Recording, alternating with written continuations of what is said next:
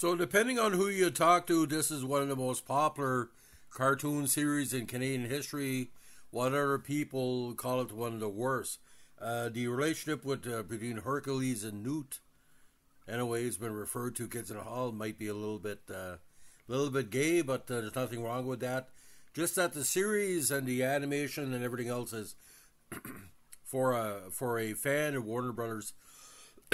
Disney is quite irritating, but like for what it was, it did well in syndication, did well internationally, and put Canada on the map for that type of animation, like the action adventure.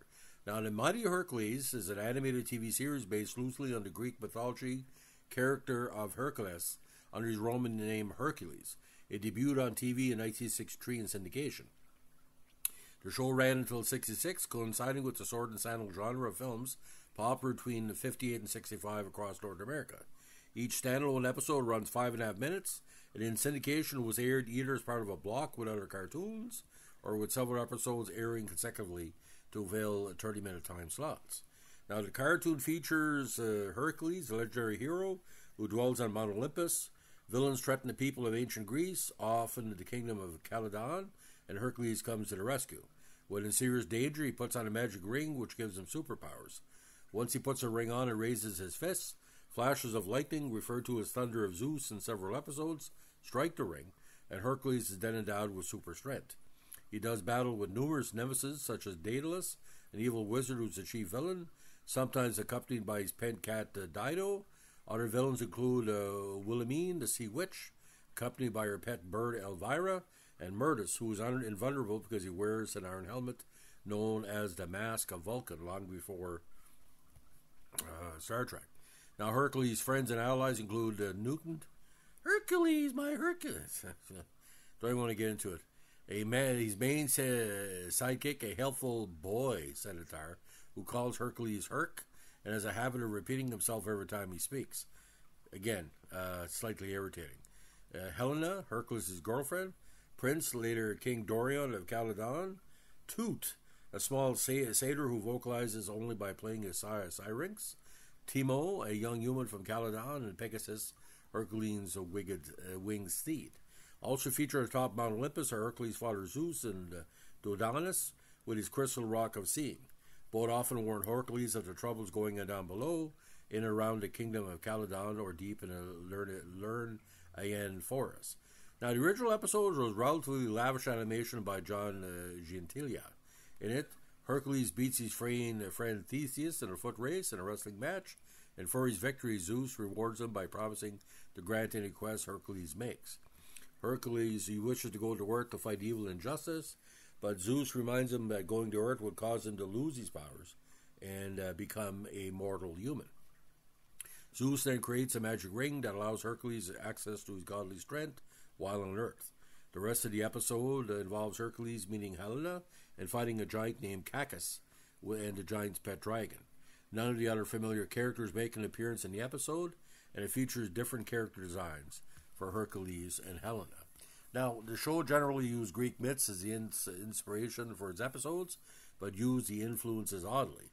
Daedalus is an evil wizard who is Hercules' most frequent foe in the cartoon, but in Greek mythology, Daedalus was a skilled artisan who was rarely villainous. Cacus, the giant in the first episode, is based on the mythological monster Cacus. Often other recurring creatures such as the Nemean lion, the Lernaean hydro, the Manthian boar, and the Stymphalian birds were taken directly from the 12 labors of Hercules, but unlike in the 12 labors, most of the creatures are not presented in the cartoon as trials for Hercules to overcome.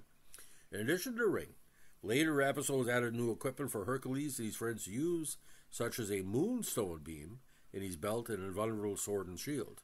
Episodes invariably ended with Hercules racing towards Mount Olympus and shouting Olympia after defeating the villain, over and over and over again.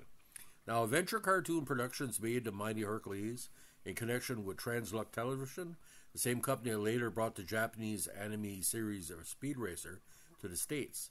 The company produced 120 episodes of The Mighty Hercules, each about 5.5 minutes in length.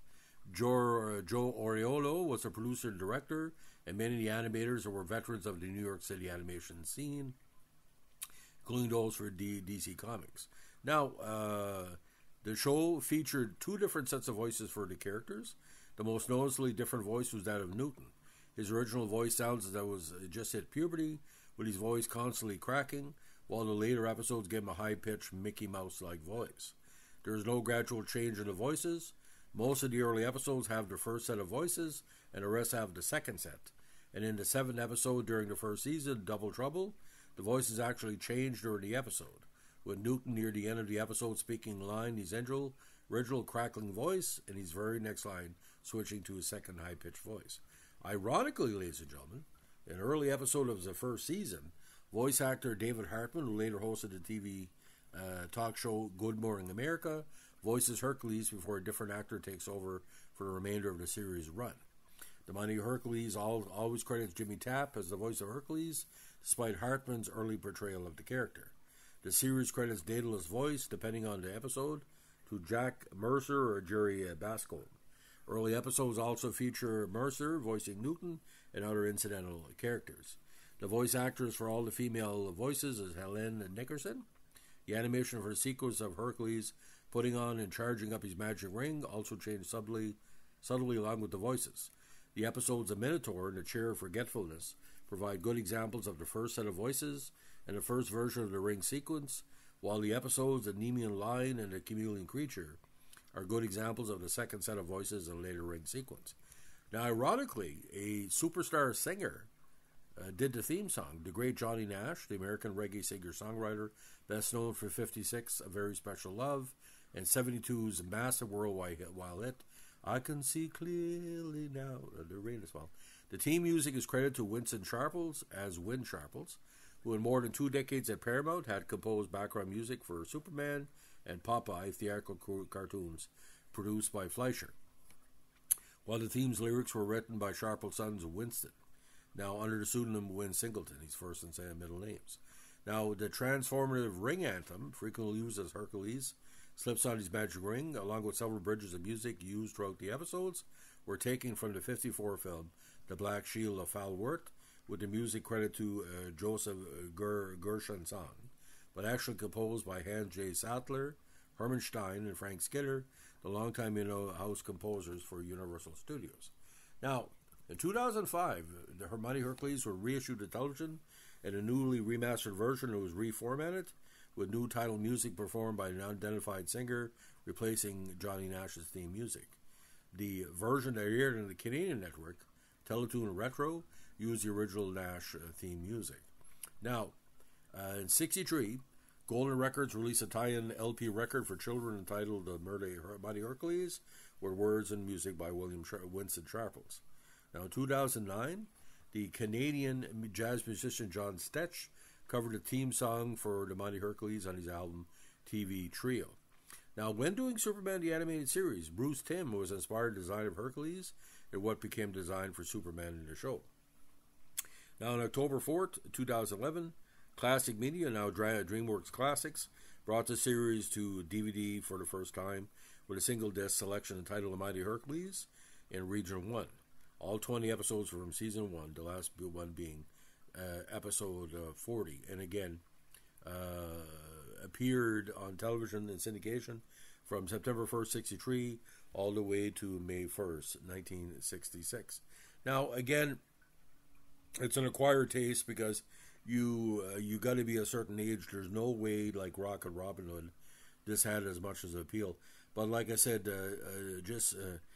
Newt was one of the most irritating characters in cartoon history for Canadians. And let me tell you, ladies and gentlemen, whether you want to see the gay subtext or not, he was just fucking irritating. Like I said, for a lot of people listening to this, they're probably saying, is he going to talk about how Newt was so irritating and it was one of the worst? It would be shown between 6 a.m. and 7 a.m. in New Brunswick right before school would start. And it was replaced by edited versions of Looney Tunes in most jurisdictions. So a weird syndication. So, ladies and gentlemen, Rocket Robin Hood, CBC, this was syndication. If you watched that growing up, you're better than me, because if you could stand Rocket Robin Hood, but you couldn't stand the Mighty Hercules. But again, for what it was, it was the best of its time, and it drew the popularity of the Hanna-Barbera TV cartoons that came later because people wanted better. So, ladies and gentlemen, if you like what we're doing here, we're a vintage TV podcast. Let us know with a like, comment, subscribe, or share.